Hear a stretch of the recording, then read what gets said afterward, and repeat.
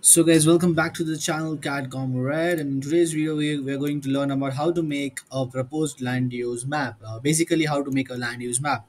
So we are doing a project in India which is in Wakala. So right now this is the existing land use plan as you can see over here right now, and this in the red boundary is the our area of interest, and for this we are going to make a land use map. So basically whatever you have to do in a land use map is that you should first mark the changes that you are making in the proposed land use map. So these things are the ones that has to be covered in your land land use map, which is like quite a long list, like residential, commercial, institution, vacant land, etc. So these are the things that you have to mark in your proposed land use map. So first of all, whatever you are changing, that you should mark it first. So that is this. First of all, we are making this temple complex. So we are marking this whole site as i- institutional zone. Right over here, this is an institutional zone, and here we are proposing a water aerodrome which will help Varkala and even the neighboring I- islands to connect. So for that, we have hashed it in the transportation use map, and rest of the things we'll do it in this video. First, we'll start with let's start with the residential use land uses. Correct. So as you can see over here, and you can also cross check with the existing land use map, that these are the uh, parcels of land which are of residential use. So let's say that we mark this things first.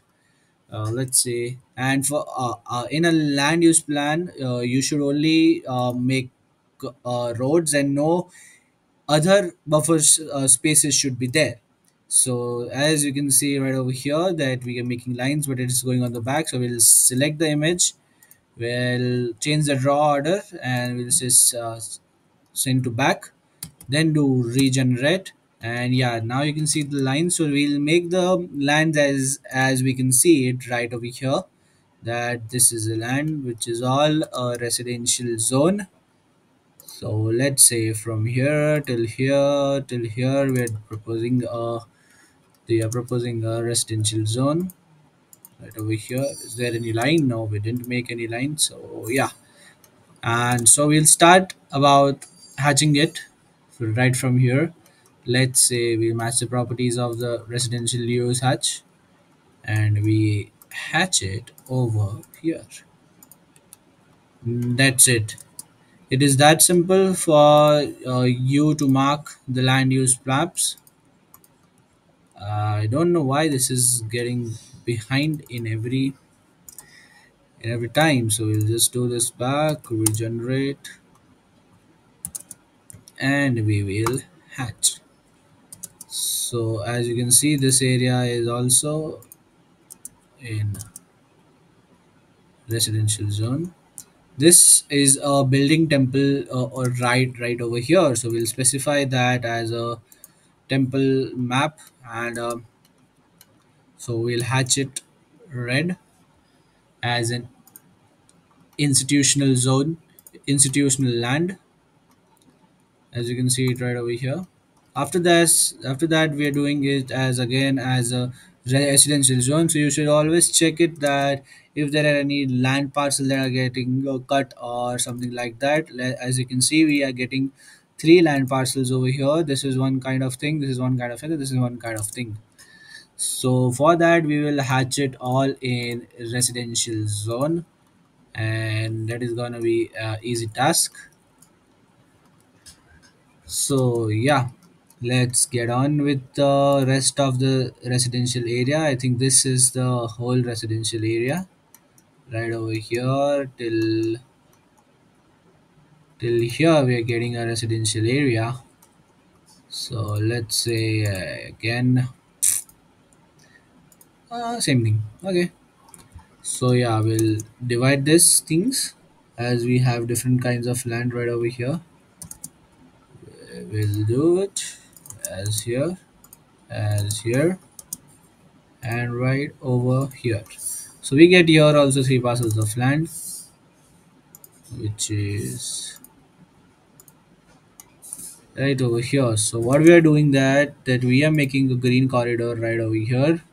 So we'll do the proposed land use map as a green corridor right over there.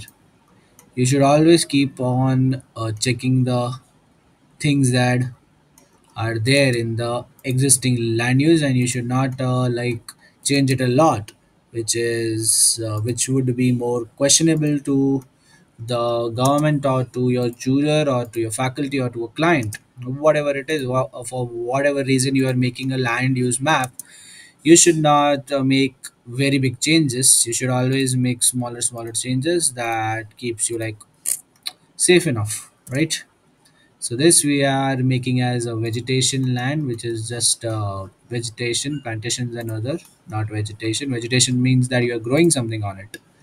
That will mean vegetation. So I don't see any farms over here right now. So yeah, for now that is just residential. Yeah, and this is also small parcel land. We'll mark it as residential. Whoever wants it can have it.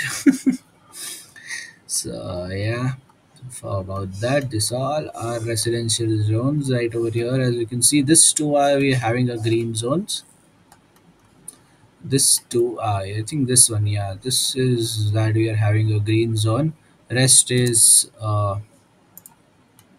residential zone. So let's just mark that piece of land as green and rest as residential, so that we can go on with it. So as you can see, I have marked this. So this we have to plant it as vegetation, just plantations, and rest we are marking it as residential, right, like this. And what is happening right over here is that it is all residential, is above the this thing. We are doing this as a map over here, and let's say this road matches. This is the road that is coming right over here. This institutional zone, this is the commercial zone, and yeah, I think so. This we are doing it as an commercial zone, as we have marked it right over here. So yeah, for that, what we are going to do is we are going to mark this thing right over here. Let's say let's align the points over here first. So we'll select the existing land use map and also the legend right over here, and we'll move that thing to like to a good extent, and yeah, and now we can exactly see what our land use map is all about. As you can see, this road map is getting hired, is getting like overlapped right over here. So let's say we also match it. So I think there is a difference in, I think, a scale something, but this is pretty much matched, and we are going on with marking our proposed land use map. That is, now we'll mark the commercial area right over here. Let's just take the commercial area of the same that we have of legend. And so this is a whole, we are proposing it as commercial area. So for this, what we have thought of, that we'll provide parkings right over there. So for that, I think this is also commercial zone. It's also going to be a commercial zone, and we'll put this into front. Yeah, this also a commercial zone. Then we are proposing a parking on this vacant plot of land. We'll just mark this as green, and this plot as a parking zone, and rest again we'll do mixed use. This we are marking it as a green zone right over here. So this is going to be a green zone. Then this is going to be a parking transportation use. We are marking it as a transportation use or vacant land.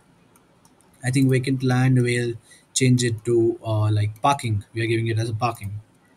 So we'll change this legend as parking land.